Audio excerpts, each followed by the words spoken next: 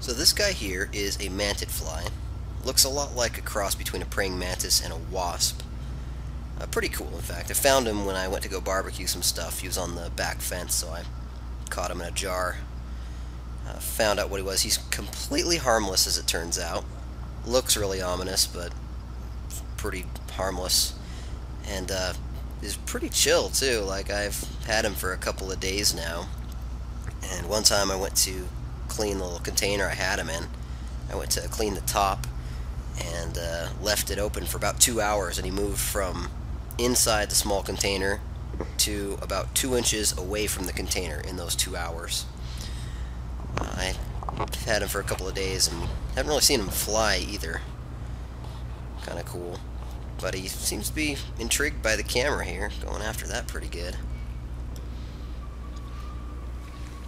So I'll just let you take a look at him.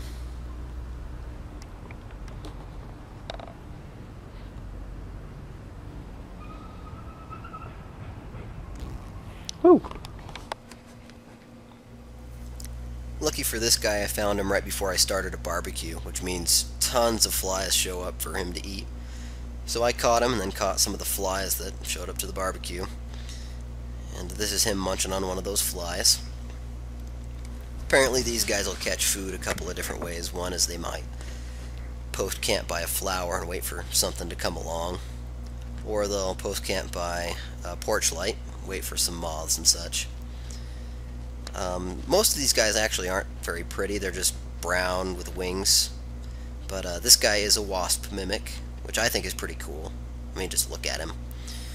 So I'll let you take a look at him eating, and maybe you'll find him as intriguing as I do.